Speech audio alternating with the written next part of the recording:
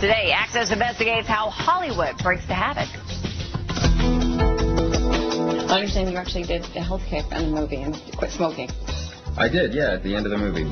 Yeah, I quit smoking, so it's been 3.5 months. And 9 months after our Ocean's 12 interview, Matt Damon, an avid smoker for 16 years, still hasn't lit up.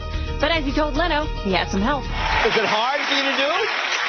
No, actually, it's I went to that hypnotist, and that worked. It worked. I swear to God, it worked. It was the greatest decision I ever made in my life. And according